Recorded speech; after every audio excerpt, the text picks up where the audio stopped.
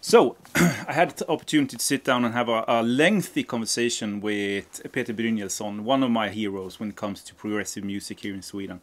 A fantastic guitarist and producer, but not only that, also a great author, and he's also a professor in music theory, or film music theory, I think the term is.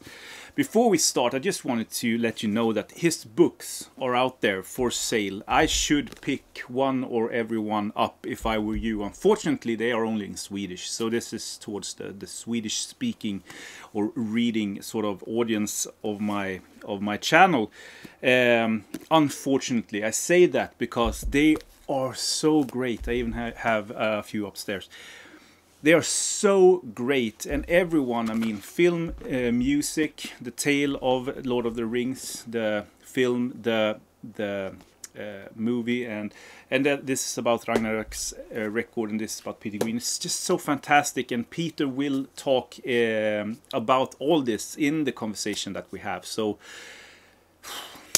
enjoy, and thank you so much, Peter, for doing this.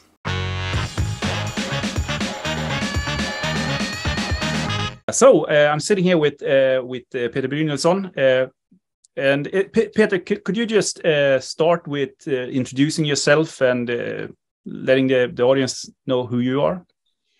I'm a musician since 50 years.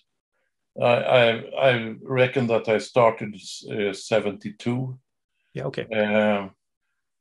So I've worked with a lot of bands, and also as a theater and film musician, and also as an academic on high schools and universities, and also an author.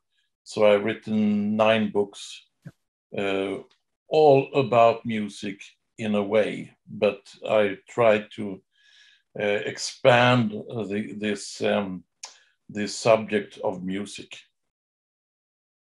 Yeah, that's a good description. I've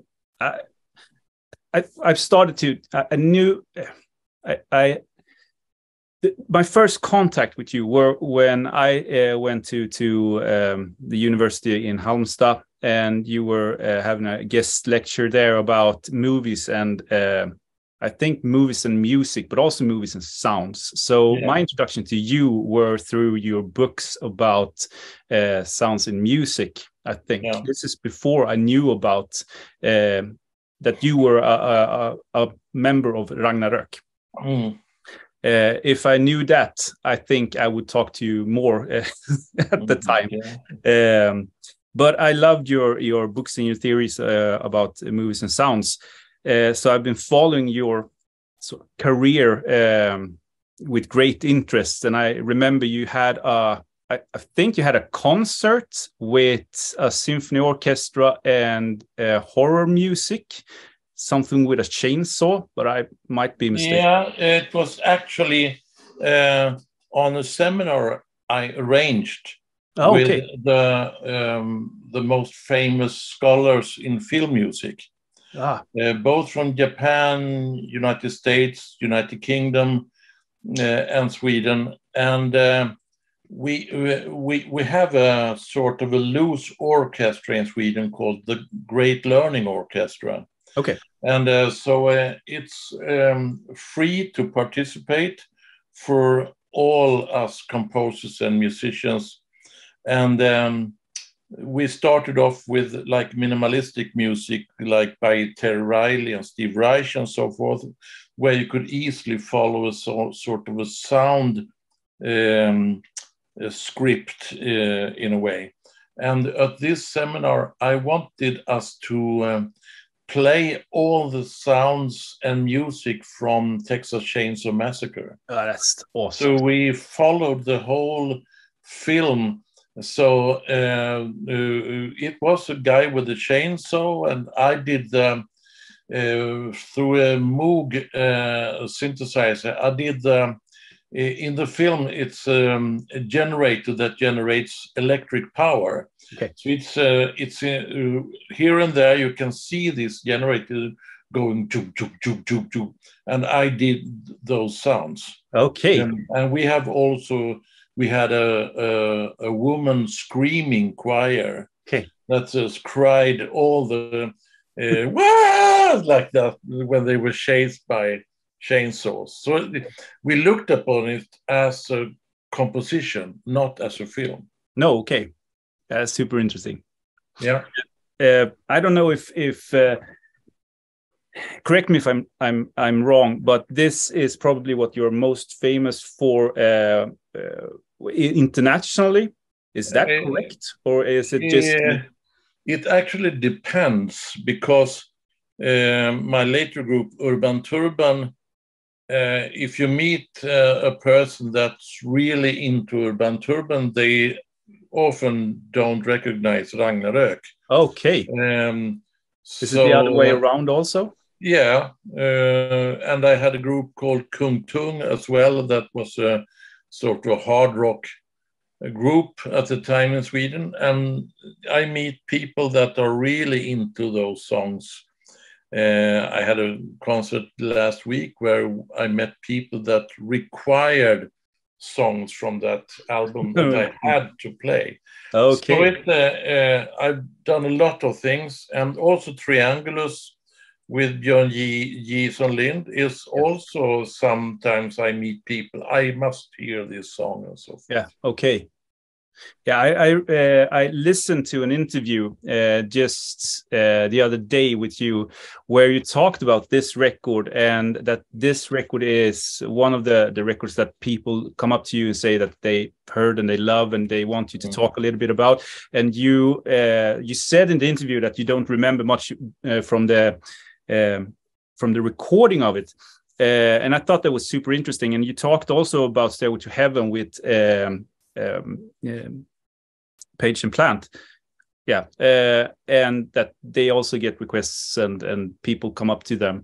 Are you tired of talking about this? No, but what people don't understand, I can tell you that I've met like Mick Taylor and Frank Zappa and Robert Plant and Adrian Belew, and it's always the same thing. Okay. And people doesn't understand when they approach Bob Dylan or Bruce Springsteen, they think that they make them happy by saying, I've listened to your music so much and it have made me very happy.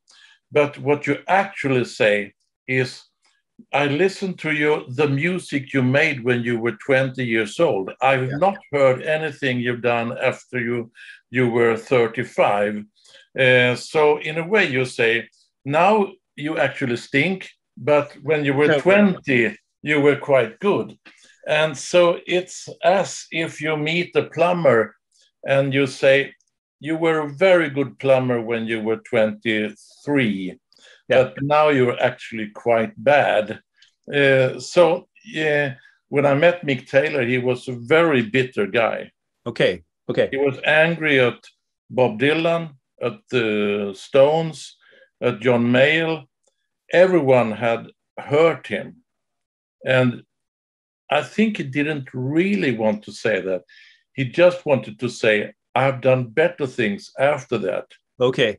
But it was so clear during the concert that he hadn't. Okay. It was very, very clear that he hadn't done better things than Laurel Canyon by John Mayall. And then he was 18 years old. Yeah. So for me, Ragnarök, I was 19 years old when we recorded this thing. Yeah. And it's sort of a miracle because we weren't at all prepared. We hadn't sent a lot of demos and were convinced that these songs are good and these are not. Okay. We actually took a big chance by just recording these things. And when we departed after this LP album, we were not at all still convinced that this was a good record. Mm-hmm. And that came even bigger when we talked to the record company after this. They said, oh, we just wonder why you didn't really got the swing, and so they were quite critical. Oh shit! So when we actually, I think it was the fans that convinced us. Okay. That we had made a good record, and that took 30 years or something for us to believe in that. And it's exactly the same thing with good films. I can mention about the music.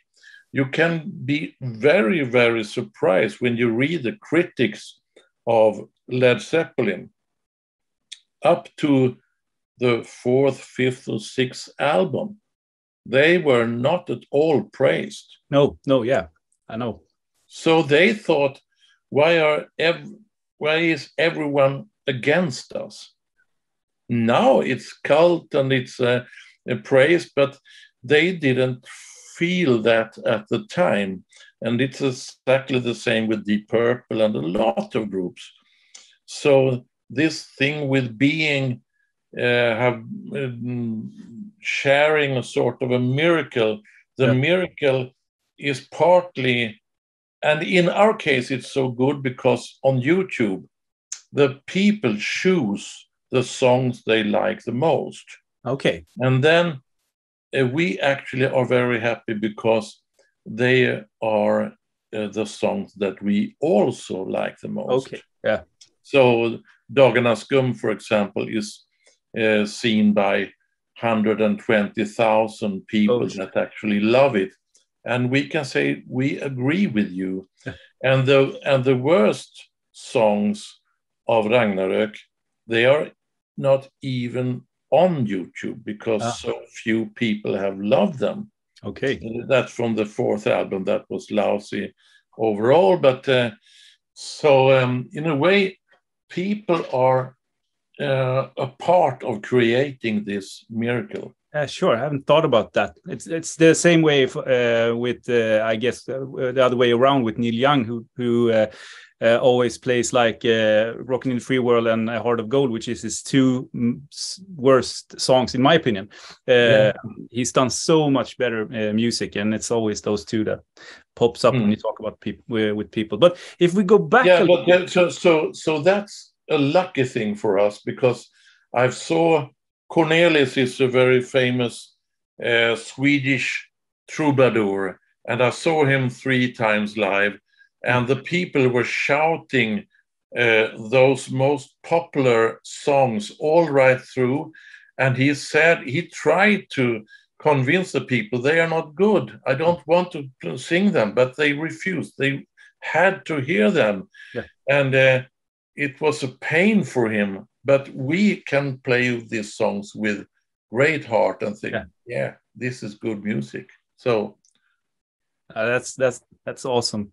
If we go back a little bit to you, where did you come from? A musical family? No, not at all. But I have written a lot about this in my books that during the 60s, when I grew up, that was a sort of a united longing for culture in the whole social democratic movement.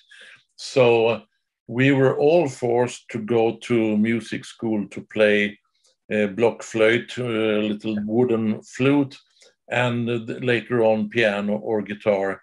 So in a way, it was, but as all of us, we saw Beatles on television and was like addicted to this dream of what rock music could prove to be or something.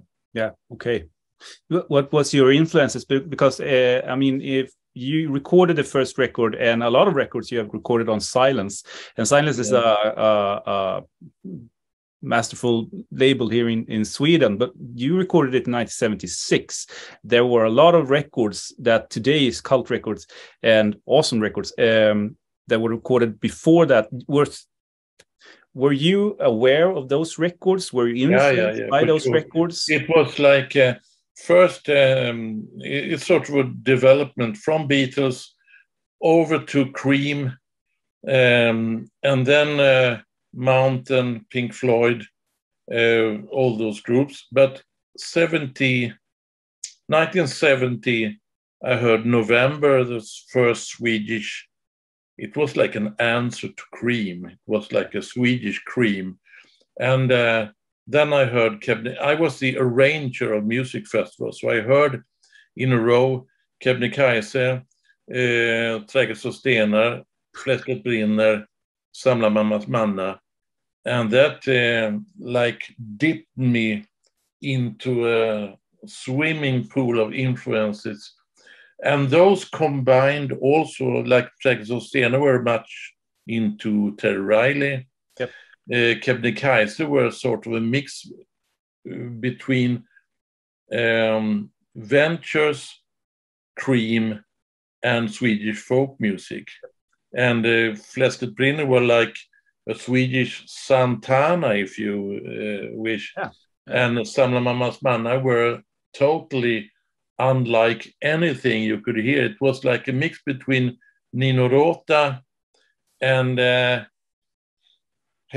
crazy circus music. It was like circus music on speed or something. It was a bit Zappa. There was also.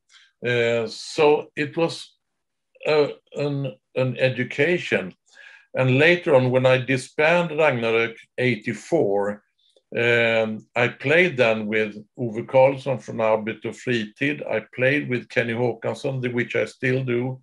I played with Bill Öhrström from Fläsket brinner. I played with a lot of these guys, my idols in a way. Yeah, okay. So I was like educated by these guys in a very rough manner, you could say, because they were not at all every time kind to a guy from Kalmar. Or I misunderstand them or misunderstood them. Sometimes, like Kenny from Kebnekaise, he was just a shy man. But since he looked so gorgeous with his long hair and Mexican mustache and this painted guitar, I thought he was dangerous or high on heroin or something. But he wasn't. No. He was just a shy guy. So, but I could say I was educated by these musicians. But it's a pretty long leap from Cream to Kebnekaise. I've always stated that the Swedish progressive sort of movement from late 60s to maybe late 70s has its own distinct sound, but I don't have anything to back that up. I just think that we have our folk music and we have the blend of rock and maybe something in, I don't know, our education or the availability of music schools. In my latest book, which is called Sagan om ringen, I state a lot of quite daring theories. One of them is that, like Björn Borg is the start of the Swedish tennis movement. Without Björn Borg, there wouldn't have been a Mats Wilander or a Stefan Edberg. When a guy is so in the focus, there sits a lot of other people watching him and think, I could be that also. Yeah. So when Bo Hansson became world famous, first with Hansson and Karlsson, and then with the marvelous record, Sagan om ringen, it made so many people think that this means something. You can do a sort of a Swedish instrumental psychedelic music, because I don't call it prog anymore. No, because it just makes you confused. Because in England they think prog is a P-R-O-G with one G, and it's like Jethro Tull. But in Sweden, where you say prog, most of the people mean prog with two Gs. Yeah. And they mean very political songs nearly near to Bertolt Brecht in a rock version or something, and we were not at all that. And when you circle into these groups, they aren't more than like 10 groups, but it's totally unique that in Sweden there were so many groups that played only instrumental music. You can't find that in England, because all these groups we were inspired of, like King Crimson, and they were song oriented. It was songs, and then they expanded the instrumental parts. But in Sweden, it was only instrumental music.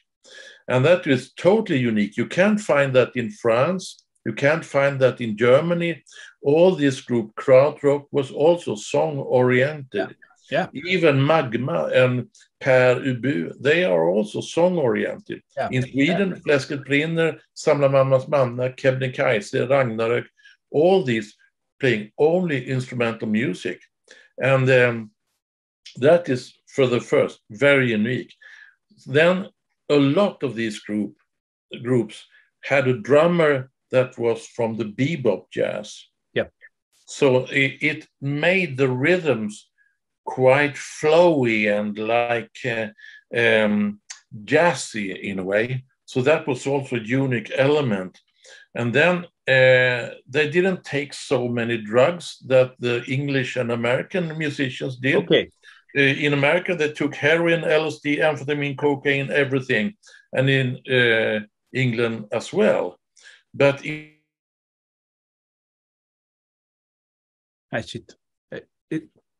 Are you still there? Yeah. So it's like quite unique that because I asked them, how many drugs did you take?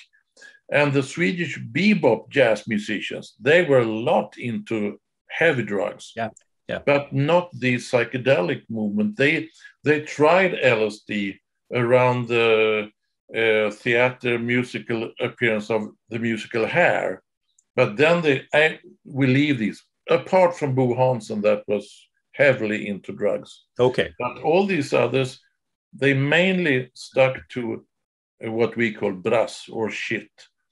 So it was like influenced of drugs, but not that heavy that Cream was or Pink Floyd or so. And then there was the element of Swedish folk music. And I think it started with Merit Hemmingsson, with her playing Hammond organ polskas, and then Kebnekaise took this up. But you can trace this in nearly every of these groups. Even the political groups had this da da da da. It was everywhere during this time, and it was a sort of trying to, for us, for example, we were born into the blues rock stuff. And to get out of there, we had to find another element, and that was the Swedish folk music. Because it used nearly the same music scales, but a little bit apart, because then you had the major seven in those minor scales. Okay. So it was a way of finding your own Swedish blend in this. Do you think that it's the folk element or the rock element that because when I listen to this instrumental prog music, I relate it to sort of Dark Woods, angst, the Swedish sort of melancholy. I've written about that also because I'm pretty convinced that the Swedish woods and the sort of typical Swedish nature influence quite clear how the music sounds. So you could trace that in countries where you have a very open country and flat, it's going to sound a bit in that way. I think it it nearly sounds as if I am on the same side as nationalist, fascistic groups, but I don't claim at all that there is a sort of Swedish nationality in music, but just a northern light, or what you could say, because of, and you could trace that in our language also. Okay. There you have it very, very clearly. And then it sounds a bit different if you come from the southern, as I do, apart from the northern countries, as a lot of others do. But I mean, we are so heavily influenced by English music and culture. So I have some friends that are from England in my village, and they are so surprised of how much we Swedes know about England. They don't know so much. No. I went backpacking in entire England and Scotland, and one of the other travelers asked me how north of Sweden was, and I said I'd never gone to north of Sweden, and they asked, why are you going to backpacking in England when you haven't been to Sweden? And then that's partly true. Yeah, that's a good question. We seek something that we don't have, I guess, and we're pretty good at it. I've read almost the entire, I should say, your latest book, The Tale of Lord of the Rings, if that's the right pronunciation. It's in Swedish. I guess that it's not out in English. No, there is an agent that wants to publish it but it's about so many things. So some of them is very oriented to Sweden, and some are not. But in my opinion, it would be a no-brainer to do it in English, because you, on one hand, you have the entire sort of music fan scale, but your theories on the books are mesmerizing. Like you state things that I've never thought about, and I've seen the films and read the books. So, but how did you decide to do a book about the movies, the books, and the record Lord of the Rings by Bo Hansson? I don't know how much you know about my authorship, but I started with writing a book about film music, and that was not so hard because I already teached and everything about that. And then I continue with a book about silence that I think is not existing. And I noticed then how many people were angry at me because I stated things that they don't agree with. Okay. So my whole authorship was trying to find subjects that no one else wrote about. Yeah. And so after that, I wrote a book about music and torture. And that also made a lot of people angry because they thought music are the best thing in the world. You can't have war if you have music. And I say, no, it's exactly the opposite. Okay. No wars have been committed without music. And I haven't read that. I have to read that. Again, people were very angry at me. Of course, I get a bit upset and sad about that they are so angry at me. But that inspired me all the more to find other subjects. So I wrote a book about the unmusical, the people who don't understand music.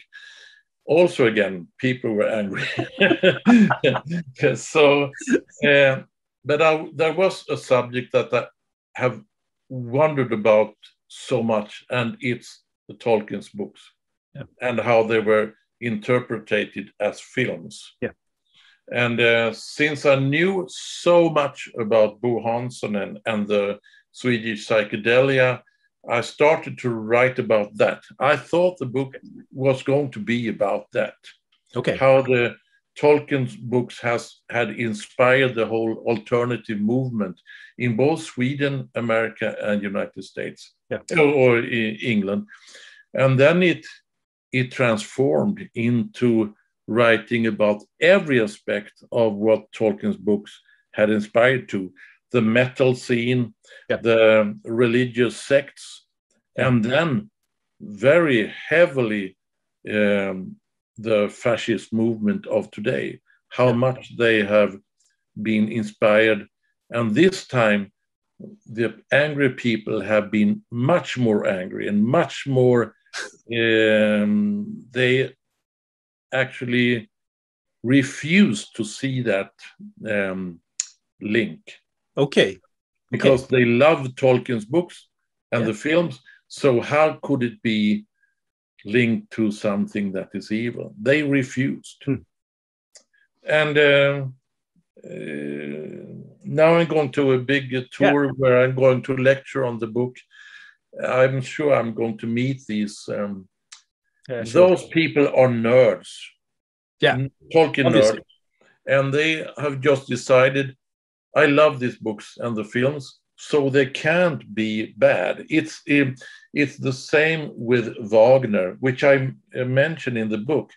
There is a TV series from England where Stephen Fry, the famous comedian, he loves Wagner, and he stands in front of the statue of Wagner and asks the statue, I can't understand it. You write so beautiful music and still you are an anti-Semite. How can you do it to me? And I say it's totally natural. You can, and that's also a thing with meeting your famous musical idol. And suddenly they are unfriendly, they are bitter, they are exactly everything in the opposite of what you thought they would be. And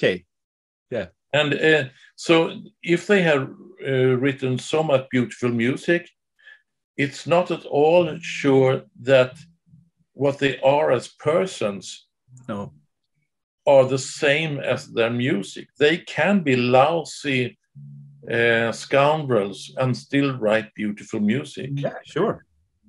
That's the very, and you can meet also people that write lousy books and films and be very friendly. They are beautiful people. So it's not linked. No, obviously not.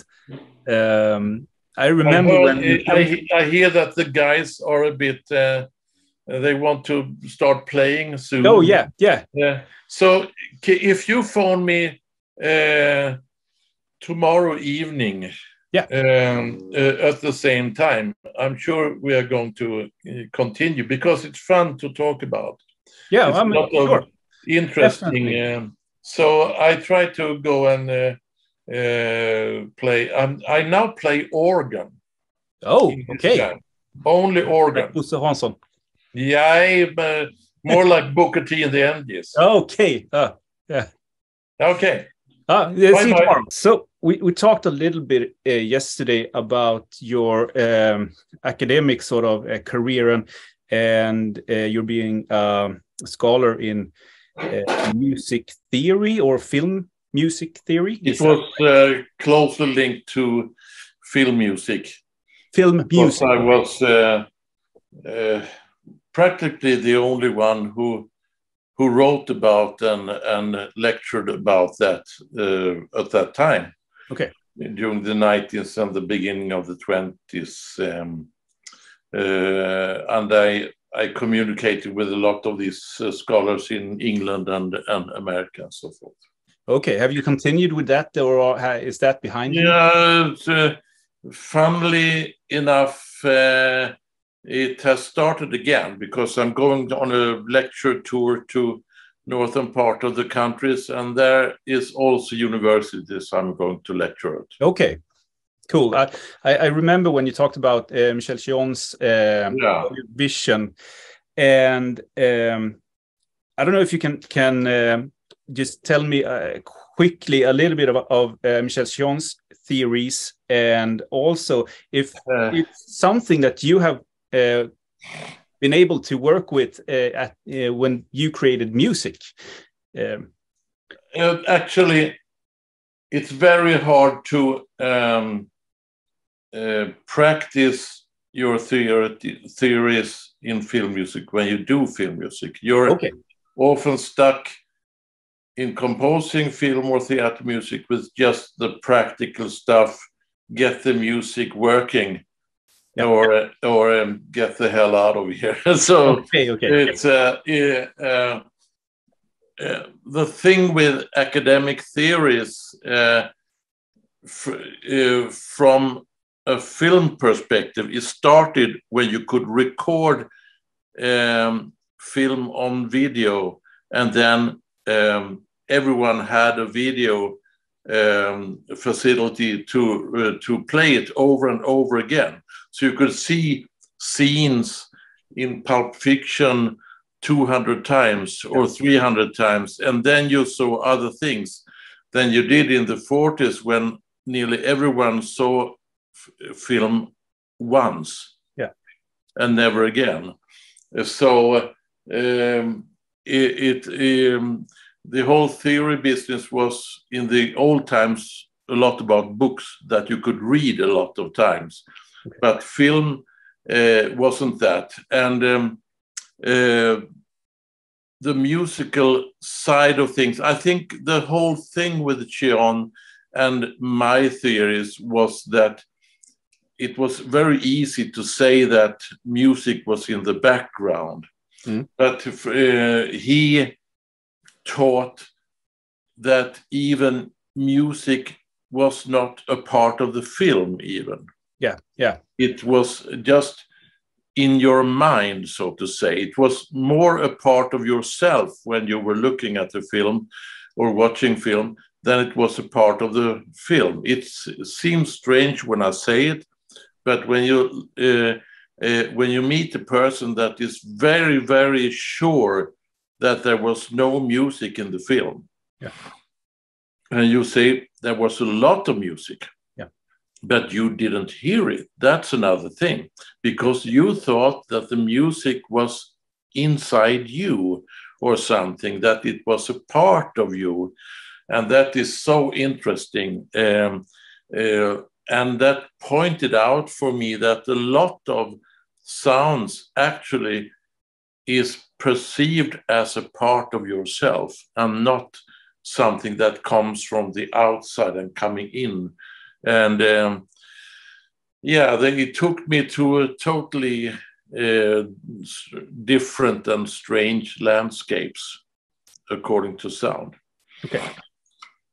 I remember listening to an interview with you, and you talked about Dracula, and when Dracula comes home and he goes down to his sort of I don't know what it's called in English, not grave, the cellar. The cellar, and you have strings and stuff like that. And I can't remember what you said. You said that, I mean, obviously there's not the London Symphony Orchestra isn't there in the room. So obviously. No, so people ought to ask themselves, where the hell is the music coming from? But they don't do that because you're so used to this. So you start to perceive it as a part of yourself. And in horror movies, it's very interesting because it's only about if you are scared or if you are not. So the easiest way to show this is when you look at films about snakes. But so it's documentaries about cobras, for example. And you see these films and there is always a very calm, cool voice that say, cobras is not dangerous. They are very beautiful animals. But every time there's a close-up on the snake and it goes after the camera or something, then you have music under that say, whoom! So the whole music thing is contradicting what they are saying. But they count on that the people will not. They are so focused on the snake and what it's doing. So they will never see that, because if you don't have music, you actually see that the snake is not moving that fast. It's not that dangerous. You have to stamp on the snake to get bitten. Yeah. So if the snake has any chance, it goes away and flee, because it's much more afraid of you than we are for them. Yeah. So you have to strengthen this danger stuff with music. Yeah. But the people will not see that. They think the snake is very, very dangerous, yeah. Even if we say so, but they never see that it's the music that do these things. You wrote a book about, I don't know the Swedish translation of it, but is it Music and War or Music and War? Yeah, actually the title is Music that is blood serious. Yeah, and that is a joke, because you often say about the music that you like very much. This is music for sure that is blood serious, but in this meaning it really means blood serious, because it's about music that is used during the Second World War or the Vietnam War or the old wars in the 17th century and so forth. Yeah, and how it was done, and the strange thing that all armies during that time, during the old times, of 10,000 warriors, there were about 400 musicians.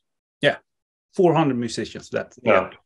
So that's quite strange that they are marching in this whole thing, and plays music all the time. That is quite merry also. It wants to tell that war is actually quite fun, and we are not afraid. That we think it's lovely to go in this army and so forth. So I remember, because I've thought about this now these days. I haven't read the book, but when I heard you talk about it in an interview, I started to think about it. And there's a scene, I think, in Barry Lyndon, where this is pretty sort of you focus on the sort of the band out in the field, and I've never really thought about that. When I think of music in warfare, I automatically think about Guantanamo, and that they used popular Western popular music as a way of torture. So it's in one way it's strange that no one has written a book about it before. Yeah, but I did a lot of interviews with tortured people, and also actually people that was on the other side, that was the perpetrators, that had made use of music in a way of helping to kill others. It's insane. And that was very... I learned a lot from this, because what you learn is that no music has a moral value. Okay. So even Beatles has been used. It was Yellow Submarine, but anyway, should be a Ringo tune if it's any sort of torture. Anyway, you could use anything, and so music doesn't have a moral value in itself. No, but it can inflect a whole society with thoughts and things that is bound to this music, like Wagner or it's so strange that in the rock culture we accept that a whole part of the rock culture claims to be Satanists, to believe in Satan. And when you say, okay, I can accept that, but then you have to take that seriously. Do they believe in Satan? Some of them really say, yes, and if you say, no, you're just joking, it's just gimmick, they get very offended. Yeah. So it's not a part of a gimmick. They claim to really believe in Satan. Then you cannot say that hasn't inflected our society, that we have a whole part of the music culture that claims to believe in the evil side. Yeah. You have to take that seriously. What does it mean? How has it inflicted on our society, and all sorts of things like that? Yes. But a lot of people say, no, you're wrong. Music can't have that responsibility. Like now, gangster rap. Of course, you have to take that seriously. They actually, in the videos and everything, they claim to be gangster rappers. And a part of that is the power to kill someone. Yeah. And a lot of these rappers have been shot down. Yeah. As easily as if you've been in a gang criminal. And often they are both. So then you can't claim that this has no value or no significance. It's totally impossible. I take music seriously. So I try to put the music that people like or that they produce and think about in which society did it come from? How was it produced? What is the listeners doing, and what do they think of the music? And that has to be taken seriously. That can't be claimed to, no, it's just music. It's just a music taste. No, it's not. No. Then actually what you're saying, that music is banal. Yeah. Music is not meaning anything except for fun. Yeah, exactly. It's just a tool of totally impossible for me. But so much people claim this, and it's, for me, crazy stuff. Yeah. I remember I have a fascination of Norwegian black metal. I don't listen to it. I don't really think that it's good music, but I'm super fascinated of it because of the sort of the cult following, and that, as you say, some of them really claim to be worshiping the devil and stuff like that. Yeah. And as older as I get, I mean, we here in Sweden, we don't, most of us at least, don't attend church that often. But when I do, and they sing psalms nowadays, I feel like it's almost like the same thing. I feel a fascination towards singing the words of God or about God in the same way that I feel of them singing about the devil, because they are, in my opinion, because I'm not a believer, in my opinion, they are the same. They want music to express spirituality in a way. Yeah, sure. But the Satanist wants it to be. But now it's strange because some of them claims that Satan is not evil. It's God that is evil. Yeah. So it's like, but the Norwegian metal, according to Bryngelsson, he wanted to be evil, to burn down churches and everything. So everything about this, I think, I remember I was at a lecture at the music seminar, and a guy lectured about Brahms. Okay. And he told us about that Brahms was, his parents died when he was very young, so he was brought up at brothels, whorehouses. Okay. And so the whores became his mothers in a way. And some people in the audience got so upset So they stood up and yelled, "What has this got to do with Brahms' beautiful music?" Yeah. And I claim everything. Yeah. Yes. Yes. It's so interesting. Or that Handel was a pedophile. That is also very interesting, and it means a lot to take away all this and say, no, we shall not. We shall pretend that that Kurt Cobain's heroin addiction was not a part of the music. That's impossible for me. Yeah. It was,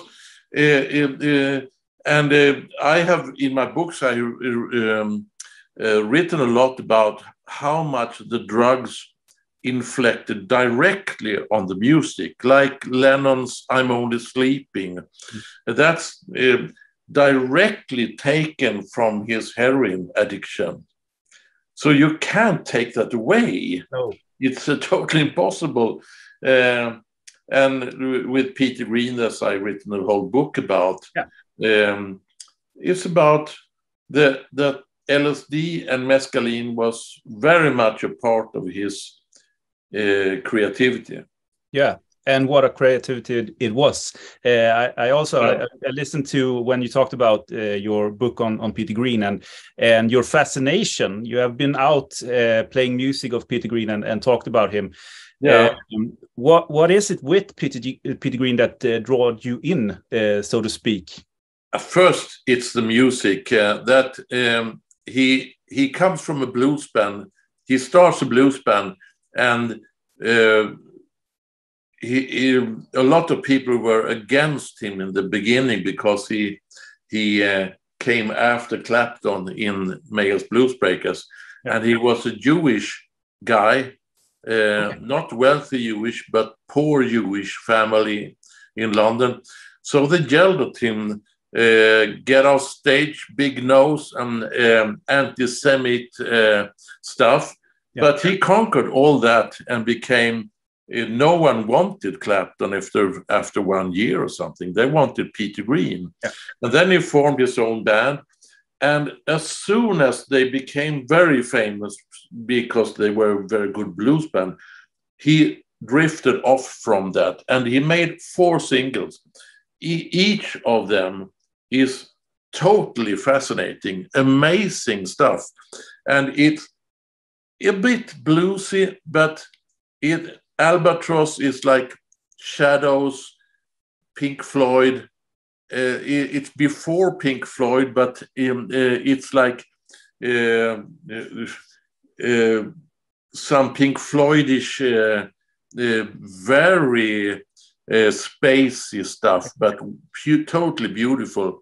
And then comes Need Your Love So Bad, that is a beautiful blues.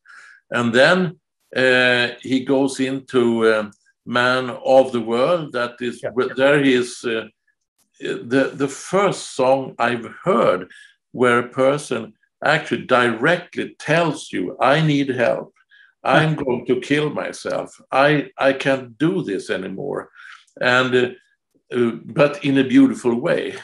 And then comes Oh Well, where he has listened to Villa-Lobos guitar, classical stuff, and then in the end Green Malalishi, that is the where he explains how the demons has come into his head.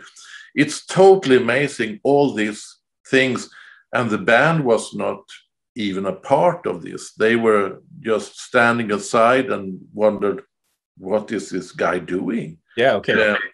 So in one way, the band thrived after he left the band, or am I wrong? Yeah, but they wanted to be just a blues band, so they thought, why does he doing this strange stuff? Why can't we play blues? We were a good blues band, and so what I'm fascinating of is that I have had friends that were fragile in the same way that Peter Green. And I think with those persons, if they wouldn't have taken LSD, they wouldn't have been happy anyway.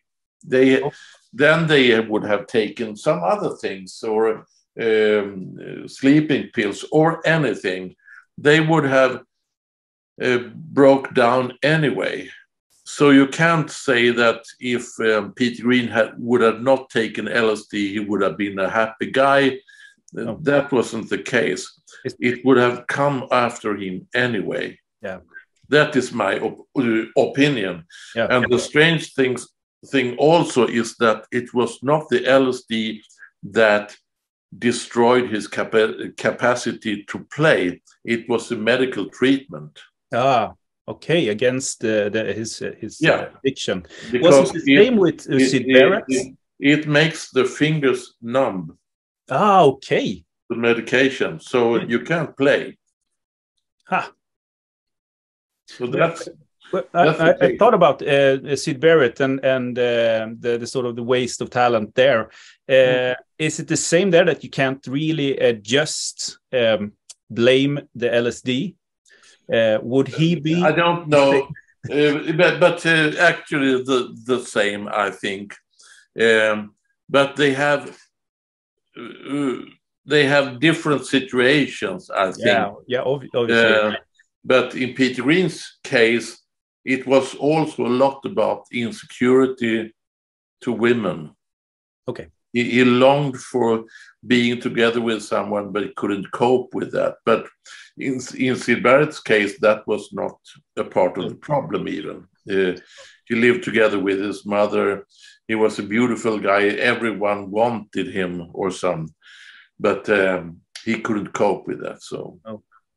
But it feels like the music, when those two left, that the bands that remained took a total different sort of way. Pink Floyd in doing this more spacey than maybe only psychedelic, and also I mean Fleetwood Mac, obviously, with the more pop oriented songwriting. But I think that for Pink Floyd, the success was partly a case of where Roger Waters tried to beat Syd Barrett in songwriting, and his songs were about Syd Barrett's breakdown also. So it's like he used Syd Barrett's breakdown to tell a story about himself. And this interesting stuff there is that it's David Gilmour who actually creates the sound of Pink Floyd. And he was a friend of Syd Barrett before he joined Pink Floyd. So they were very close. And in Fleetwood Mac's case, there was, I think, from Peter Green left them 1970, it was actually 10 or 12 years before they became this pop band we know. Oh, okay. So they continued with not so much success, with different lineups, and they were doomed to be this band that was famous for Peter Green, up to they enlisted Lindsey Buckingham and Stevie Nicks. Then they parted in a totally another direction. Yeah. But before that, they were like trying to be that band that Peter Green created still, but they couldn't.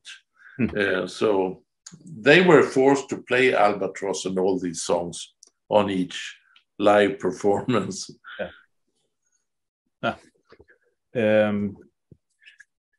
Yeah, I have some records that I want to show and maybe talk a little bit about, because I don't have anything with Kung Tung, the band that you were in at the same time as Ragnarök, wasn't it? But I have no, it was a bit after, but nearly at the same time. Yeah, okay. Yeah, but I have Triangulus. I love this record. It's a fantastic record, and I love Björn Jason Lind's playing on it also. Yeah. And parts of it, if I understood correctly, is members from Ragnarök also. How did this sort of come together, so to speak? It was actually in the end, before I left Ragnarök, we were touring in Germany a lot at the time, and the fourth album of Ragnarök is a disaster. It really is bad. Okay. And I was very unhappy with that, and I understood that this was a dead end. So on the last German tour, I introduced that song Series B, and we played that. And so the collaboration with Björn Jason Lind was meant to be Ragnarök together with Björn Jason Lind. Okay. But the others were not that keen on this. It was just me meeting Björn Jason Lind and so forth. So they were like standing aside and just wondered what I was going to do. And so in the middle of the recording of that album, I asked myself, why am I still in this group? And I asked the studio engineer, Anders Lind, that has made all these fantastic records, what shall I do? I want to create a new band. So I had done a little tour with Ove Karlsson and Don Jonsson in Ragnarök and Raimo Juntunen, just testing out stuff. And we thought it was great fun.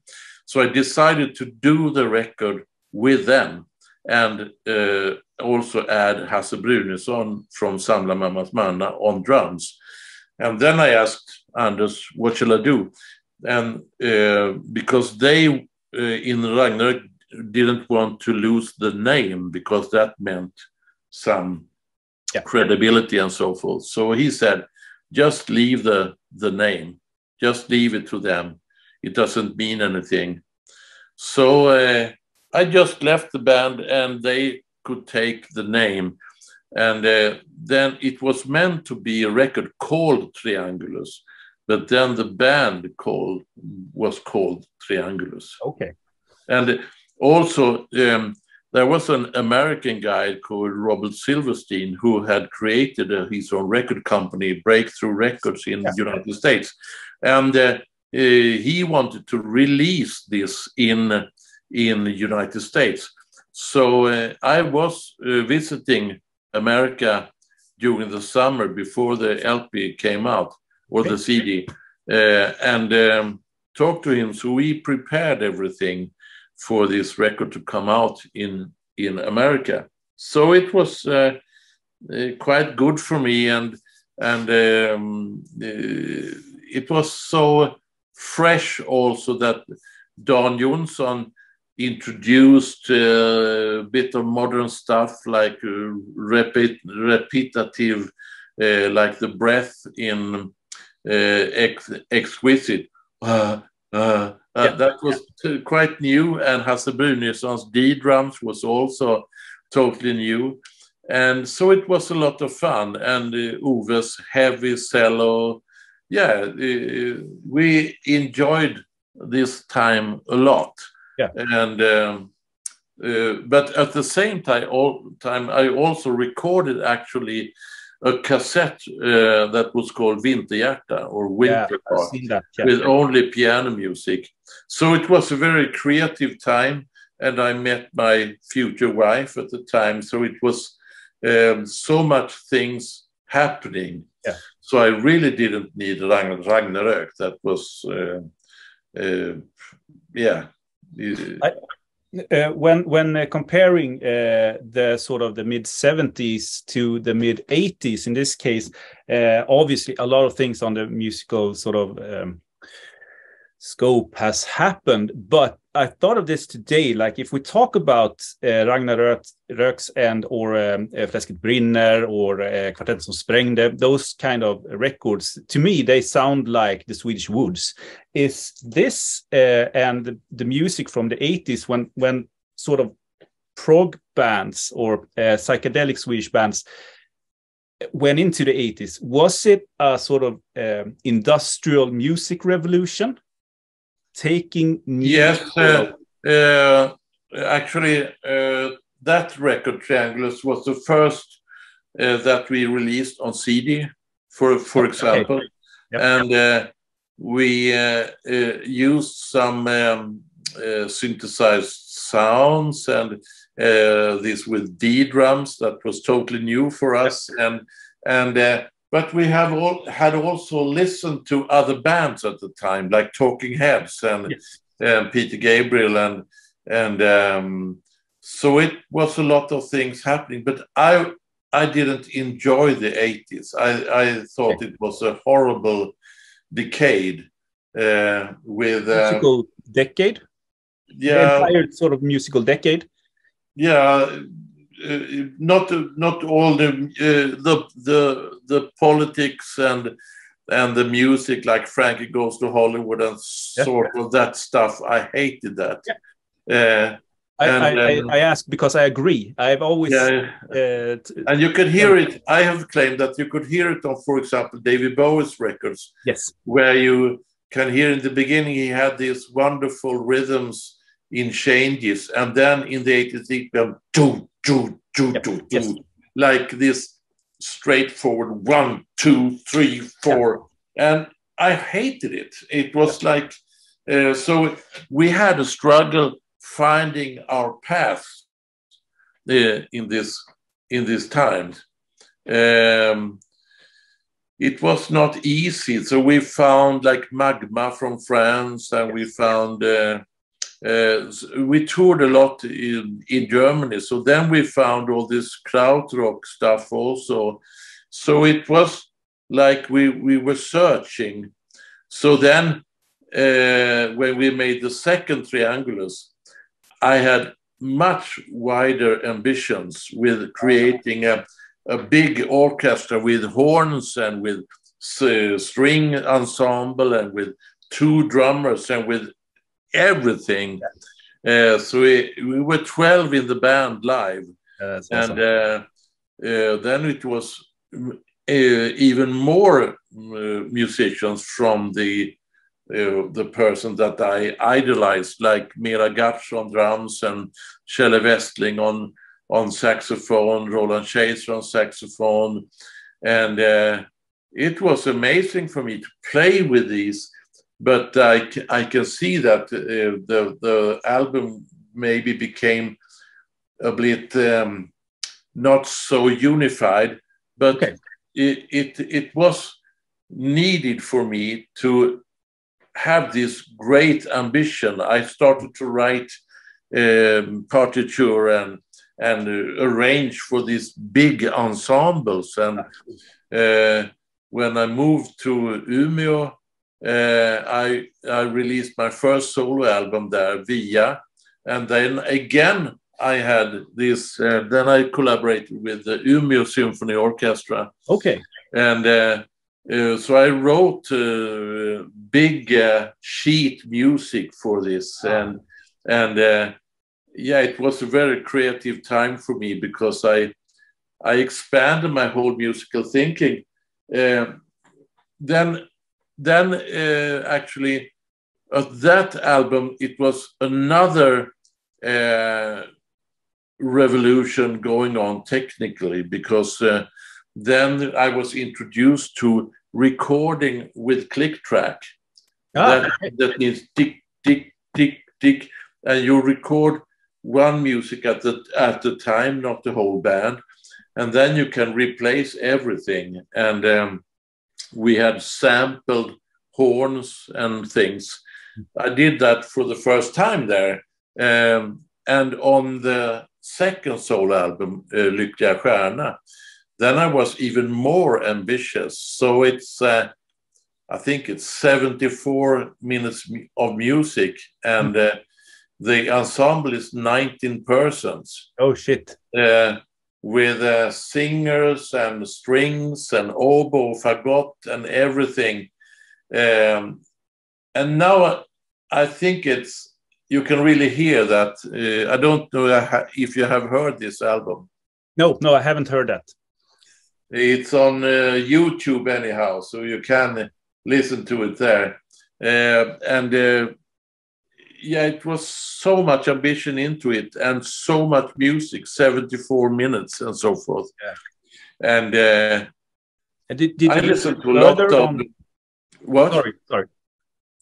I listened to Alan Pettersson and Arvo Pärt and totally another range of music. And I went to composition schools and everything like that. But when you do like complicated music, that is, I had listened a lot to Gil Evans records with Miles Davis, and I tried to beat him because he used 4 harmonies in 1 octave, and I used 5 harmonies in 1 octave. So I really tried to break my bones, but out from that, in the end of that, we just joked around with doing Set the Controls for the Heart of the Sun with this big ensemble. And that was like I was shown that you could do very happy, swingy music with great ambitions. So there, Urban Turban started. Okay, so it was then that Urban Turban started. It was... I had a commission to make music for the World Exhibition in Sevilla, in Spain, on hurdy-gurdy and a lot of other instruments. So in the end, I tried hurdy-gurdy on Rollin' and Tumblin', the old blues. Yeah. And I noticed this is actually something that no one had done. So we did Rollin' and Tumblin', and then we did Hoochie Coochie Man. And then I started to search for instruments that was like hurdy-gurdy, like bagpipes or Turkish jimbas or all these old instruments, and did blues music on those. That's awesome. Yeah. So the whole Urban Turban setup was doing ordinary songs like Folsom Prison Blues and That's All Right Mama with music that was not at all fitted to do this. And it was just a game, and we had so much fun with it, just coming up with, yes, let's play drums on a lamp, and so forth. And it was a big success. And going from that very ambitious second solo album, which was considered as, wow, this is... heavy music, but to this very happy where people just was amazed. This was hilarious, people said. And so it was a great success with Urban Turban, and that made me going on a voyage from 93 to, and it's still in a way going on, that we made 3 albums with the first like set up, and then we made a 4th album just some years ago, where we translated Swedish Schlager to Persian language. Okay. And it's called Paradis. I'm very proud of that. Then I made a lot of collaborations with Syrian musicians, Kurdish musicians, Turkish, Egyptian, Morocco, Palestine. So that made also that I was forced to come into new rhythms, new scales, new everything. So in the early ambition there, I tried to go into the classical stuff, but now I was on a voyage into Arabian music and so forth. So it reminds me quite funny. When I met Robert Plant, I actually thought that we had something to speak about because he had done the same voyage. but it never came up as a thing. That okay. Mm. I thought of like in the I guess late 60s up to mid 70s, there were a lot of collaborations in jazz with Polish and let's see, okay, to miss Turkish musicians, and it feels like with the sort of blend of Swedish jazz, American jazz, folk music, and these Turkish and Polish musicians coming with their something else was created with this wonderful music by Sevda and Oriental Wind. Can you see connections there in a way? I don't know. When I did this, I was on my own voyage in a way. Okay. Because it came at the same time that I first returned to the blues. And it was just a coincidence because it was hard to get jobs in the 90s as a musician. So we toured with this big, ambitious orchestra, and there was nearly no people attending the concerts. And then I just went out in the town I was in, and I saw they searched for a blues band. So I said, I have a blues band. I didn't have a blues band, but I said I had. And then I toured with a little 3-piece blues band, doing all these blues songs that I knew.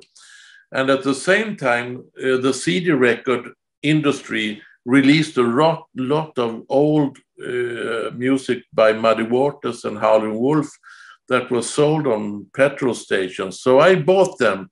So I dived into this old blues stuff again. Yeah.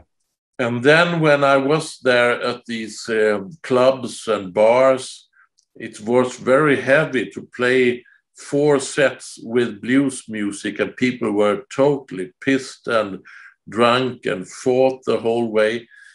And then even in that situation, I tried to do something different. So I tried to do That's All Right on mandolin and rolling and tumbling on Turkish jumbas.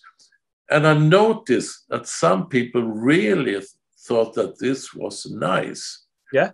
And I did myself. So that is my voyage. I didn't listen to a lot of other collaborations or what they did. It was just my voyage into the blues music again and with these instruments. So I had a lot of fun because it was actually, I wanted to, like That's All Right with Urban Turban, the song goes, that's all right, mama, that's all right with you, that's all right, mama, hey, any way you do, that's all right. So, and I made a melody that seems like a folk melody, but in a way is a part of that. So it goes, no, it goes,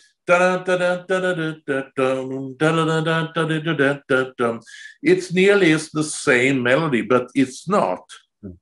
So the whole thing with Urban Turban was to go into a song, the audience doesn't know, they wonder 2 or 3 minutes into what the hell is this song? Yeah. And then they said, oh, it's Jimi Hendrix, Voodoo Child. Yeah. And then we go off from that again and go into a polska and then into Arabian. So they were like cheated all the way through. And they had a good time, I think, a lot of them. But to begin playing for people that are pissed drunk, that's a hard situation. But it was very educational for me. So the collaborations with the Arabians, that came after a while, because then I saw at these bars that the Arabian part of the audience really loved this stuff. Oh. To me, it sounds like the sort of the perfect sort of if you looked up progressive in the dictionary, it should be a picture of you because you have done this incredible journey. Is progressive a term that you use? And No, not I'm at a all. little bit like, I'm fishing here because when I called you, we only talked in 5 minutes. But we set a date, but we managed to just scrape the surface of talking about genres. You said that you think that genres is important when it comes to music because we need categories. And I thought that was a nice statement. It would be nice to just dwell a little bit on that. Yeah, for me, it's I have to know, and that doesn't mean that I decide a genre and then I'm satisfied. For example, country. My wife says she hates country, but she loves Neil Young, and that is so interesting because Neil Young is country. Nearly everything he's done is 60 or 70% country. But so you use genres to identify the music that you don't like. Okay. So you say, I don't like synth music. And then you can, but you like Peter Gabriel, he used synths. No, he doesn't. Yes, he does. So actually what they're saying, I don't like synths when they are used in that way, and they can point at the music where they are used in a bad way. A lot of people then say, okay, then genre is not important, but that's not my opinion. I think they are very important because I actually love when we talk about music and the ideas of music. I don't like when you use music to harass people.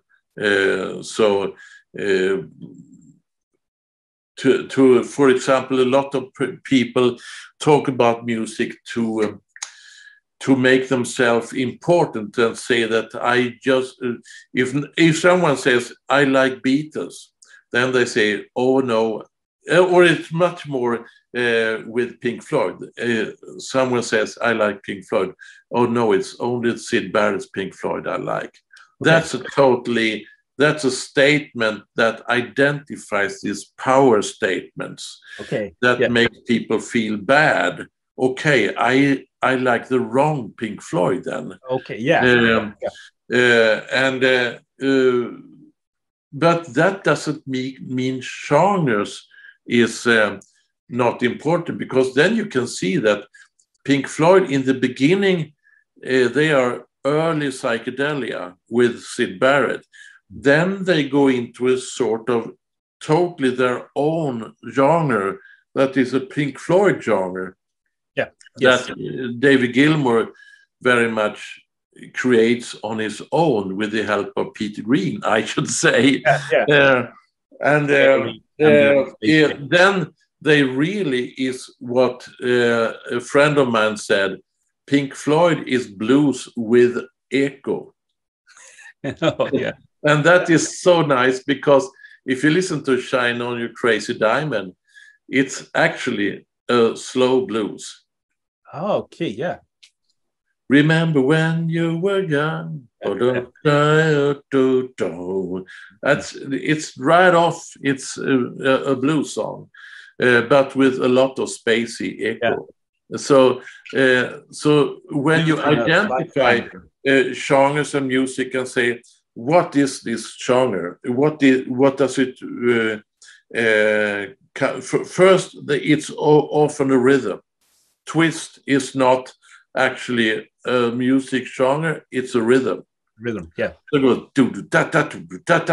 But it became, and also Mercy Beat is also a rhythm, and samba is a rhythm, but it is interpreted as a genre. But that makes it easy, because if a song is not a twist rhythm, it can't be twist. So that's easy. But it's much harder when you come into like country and And it makes the music so interesting because it was only 1 year ago I noticed that this thing with blues that I know a lot about, nearly 70 or 80% of all the blues songs is in major. Okay. So if you take Born Under a Bad Sign, it's a song about being born under this bad sign, but the song goes in major chords. What is traditionally said to be a happy signal. But the melody goes and the solo goes in minor. So it's quite complicated. Because then often in the song, the minor tierce and the major tierce is played at the same time. So it's like, I can explain it with a blues song called Worried Life Blues. It goes in major, so it's major chords. And then the first phrase is, I don't care where you go. It goes up to the minor third. But the chord behind that is in major third. It's nearly impossible to think. But that is a totally accepted genre that is, wow, like this. So to take that away and say, no, that's not important. That's totally uninteresting. It's just a blues and it expresses feelings. I find that banal and just doesn't mean anything to me. And I have fought my academic life against to interpret music as feeling. Okay. I think that music is much more than that, because when you say it's about feelings, actually you want to capture a song or a genre in one feeling. For example, sadness or happiness. But the thing with music is it's often about a lot of mix of feelings at the same time. So blues can be happy, sad, slow, fast, at the same time, and it makes sense. Definitely. And that's so strange. And we who produce the music or makes the music, we can do a happy song when we are sad and a sad song when we are happy. It doesn't mean anything to us because it's a machinery in a way. And what people doesn't understand, when we play these songs, it really is a machinery going on. Because we don't feel more than the audience. We feel less than the audience. That's very hard to take. That Robert Plant is singing, you need cooling, baby, I need fooling. But he's used a technique. He knows exactly what to do. But he can at the same time think about, well, am I going to eat tomorrow? But the people sit there, oh, he's singing to me. He feels so much. Maybe he starts crying now, but no, he's not at all. He's in his very well-known neighborhood, and he very seldom thinks about this as a neighbor of feelings. Yeah, that's super interesting. So is it a part of act? Should you say, or is it? Yes, totally. And when you play guitar or an instrument, it's much more that, because then you can like being, you know, all these grips.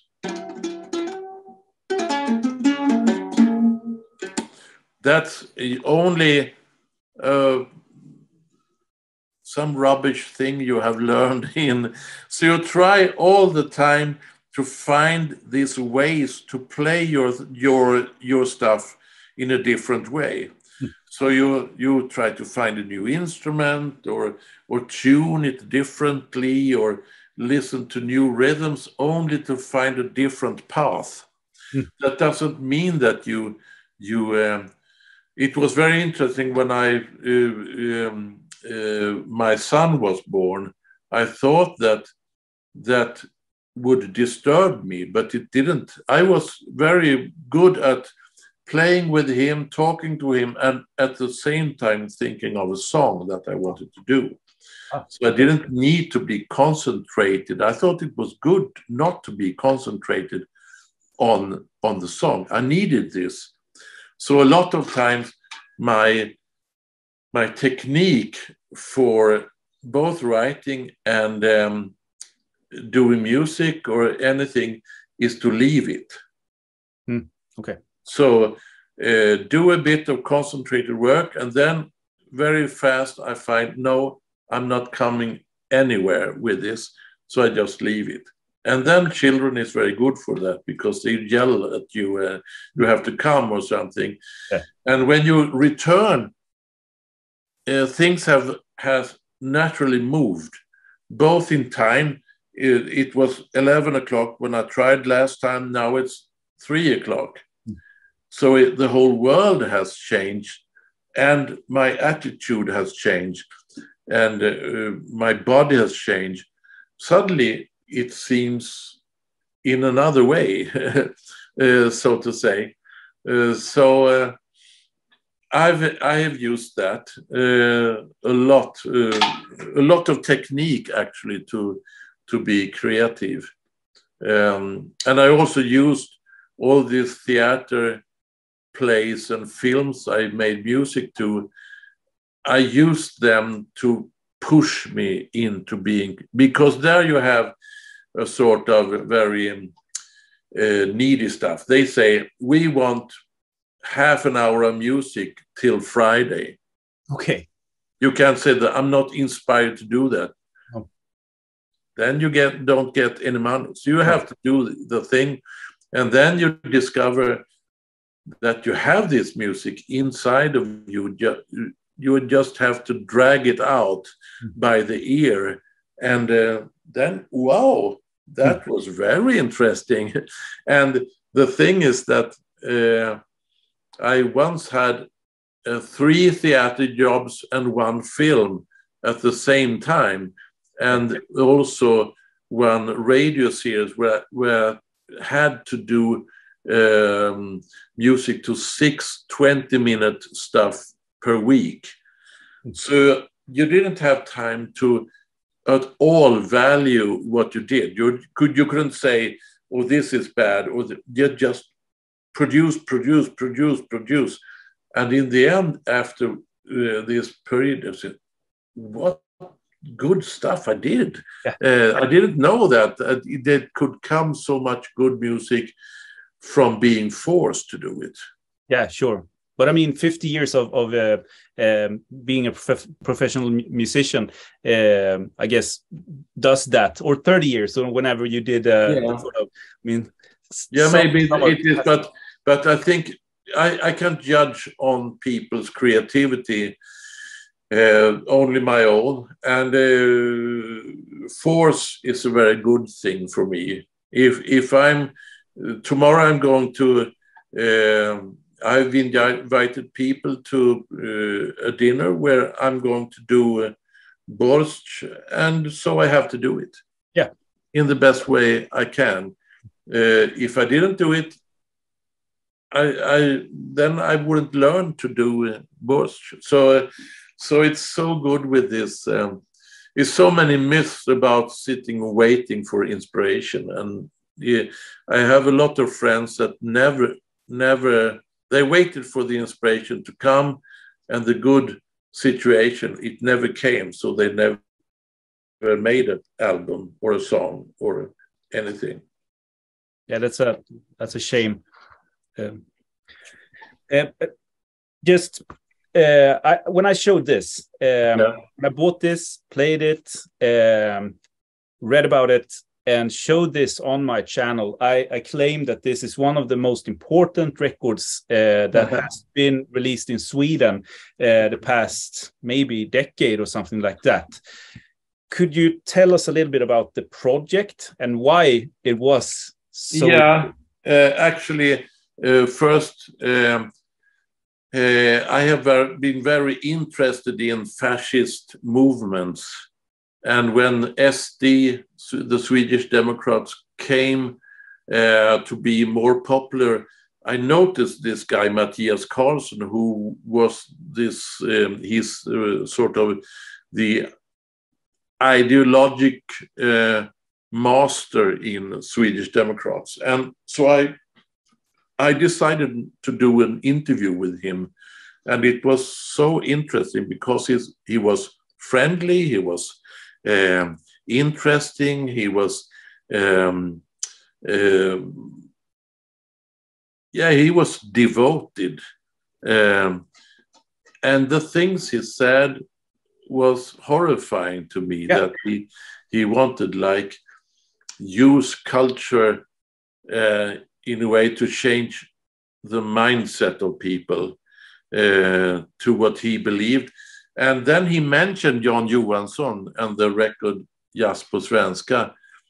And to me, that was like an insult that he mentioned this, that this was naturally real Swedish music. And of course it wasn't, because Jan Johansson did this jazz record where he changed the Swedish old music into bluesy, jazzy stuff. So it was actually a music that he ought to hate, but he didn't understand that. Yeah. So I decided I have to do. I think I just tried out first a Finnish. I have all this old Swedish folk music that my old prog bands played, like Arbete och Fritid. I learned all this stuff. So I tried first finsk Sarimark from Arbete och Fritid. And I played this on dobro slide guitar, and it's nearly impossible because when you learn dobro slide, it's tuned in open major chords. Okay. And it's made to play blues on. So, and I decided very early, this is too boring to do. To play this that it was made to do, no, not for me. I tried to do a lot of stuff on the dobro. And then I found this with these minor tune music that I play on a major tuned slide guitar. That was fun. Yeah. But it was so very hard to play fast polska that goes on the slide guitar. So I first learned that for myself, and then I started contacting other musicians. At the same time, the COVID-19 came. So when we decided to do this record, it was impossible to record in a studio together. So then I tried this with recording at home on my computer, just alone with some rhythms. And then I phoned other musicians. They were also sitting at home, just waiting for something to do. So they said, yes, we really want to do this. So then they recorded at their home, and then they sent it to me, so I could just take what I wanted and take away what I didn't want to.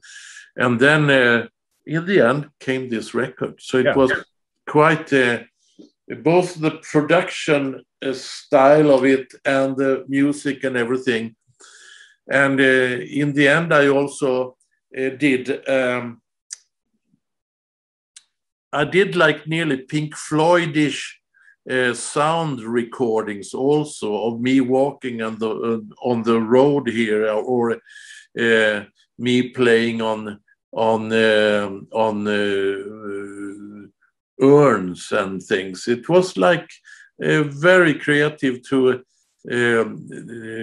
expand the whole thinking of music. So yeah.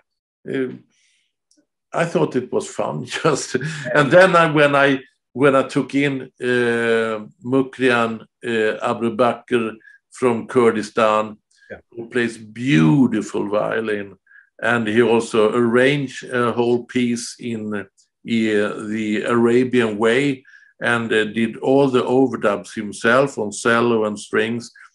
It was amazing, and also in the end, my Syrian singer Suher Shuker came in and did this wonderful. We do Emigrantvisan, that in the original it was a warning song for Swedish immigrants that wanted to go to the United States. So the song goes, "Don't do it because it's dangerous and you can be killed."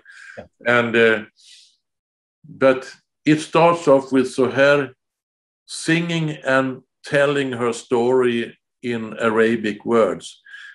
And we just listen to it as beautiful words, because it's so seldom that we hear Arabian words that is not affected. We hear it on television, they say, like that because they just been killed or something. But now she tells the story in very melodic, beautiful way. We hear this beautiful language, but we can't understand the words. And that is exactly the same situation that she had when she came here. She heard our words, and it was, she thought it was a beautiful language, but she couldn't understand anything. So it was like the opposite way around. That is why I don't translate what she says. We have to guess that it's about her journey here. And then comes this Emigrantvisan that is about going to another country. So it's, it was hugely important for me. We did a lot of concerts also. That was also very successful. Yeah, streamed, or was this on the? No, it was after the pandemic had lightened a lot. So then we toured in Sweden. Yeah. Okay. Yeah, I think it's a super important record, and sort of reclaiming Jan Johansson's music, but also the song "Sverige" by the Swedish band Kent. Yeah, is also fantastic. So man, I could talk or listen to you talk for hours and hours and hours. But I should tell you a little about what I'm doing now. Is exactly. I created from my book, The Tale of Tolkien's Lord of the Rings. Yep. I wanted to play Bo Hansson's music because it has never been performed with a whole live band in an ordinary way. It was just played by two guys, drums and organs or something. So I asked Kenny Håkansson, who was on these early records, and Bill Örström, if they wanted to be, and they wanted. So we have now a band that is very successful. We get concerts all over Sweden, and we love to play it because it's so beautiful music. So that's a good thing for me. Then I had this band that played Peter Green's music, and on the concert it was quite a bad concert. No one came, and so I just switched to play organ. Okay, I had my little organ with me, and people loved it. I saw the very happy faces on where we played Booker T and the MGs. We played with a little help from our friends from Woodstock and so forth, and people really loved it. So I did this thing with taking songs from nearly each of my records, all the way from Triangulus and up to now, and transformed them into organ music. So I play Frafisa organ and Wurlitzer organ. And the music became totally another thing when it was played on organ. So we have a little band, bass, drums, guitar, and me playing organ. And I notice it's seldom that I see people getting so happy from this, because the sounds are a bit silly from the Frafisa organ. It sounds a bit quirky. Yeah. And then these sad melodies become so beautiful. So we play, for example, Sirius B from Triangulus, and we play from Via, we play both Sherpa, we play also Caron, and we play later stuff also. And so I have plans on doing a record with it, and we have already recorded, so that's what I'm mixing now. But then I'm also going out solo tours where I'm lecturing about my books and or lecturing. I'm telling the people, as I do now, telling about Peter Green book and the book about the musical and things. And so it will be very good. 2 weeks in December, 2 weeks in February. Okay. On my own. Then I'm playing and telling, both on schools and also on libraries and everything. So, okay. Cool. So I'm very occupied, and we do this Ragnarök 50 years anniversary now in 2 weeks. But after that, I'm very doubtful that there will be any continuing from that. Okay. We have done some beautiful music, but I think it's good to end here. Sure. I saw that there you could pre-book the 50th anniversary on Silence, the web page. Also, there's on Ragnarök's web page. There's live from Japan in 2000. That on CD that you can buy. So yeah, I don't think I have anything. No. This has been, so inspiring, and that was interesting because it's very seldom I get to.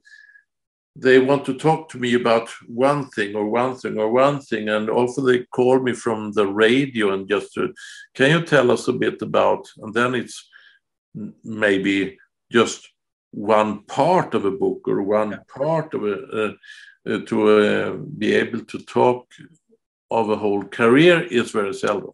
Okay, yeah, I think that because when I talked to Janne Schaffer and Dennis Lyxzén and those Mats Gustafsson, I think that I have like it's very relaxed on this sort of doing these conversations on Zoom is also very relaxed in a way. So there's no what's it's called in English, prestige in the conversation, if you get what I mean. So I believe that it's easy for me to say that I have a great time, but it feels like the persons that I talk with also thinks it's a good, nice conversation. So thank you so much for your time and the stories, and we'll catch you on tour and on the lectures and the music that you release. Thank you. Bye. Thank you. So thank you so much for watching, and please consider subscribing if you haven't for more content like this, and give it a thumbs up just to show some appreciation.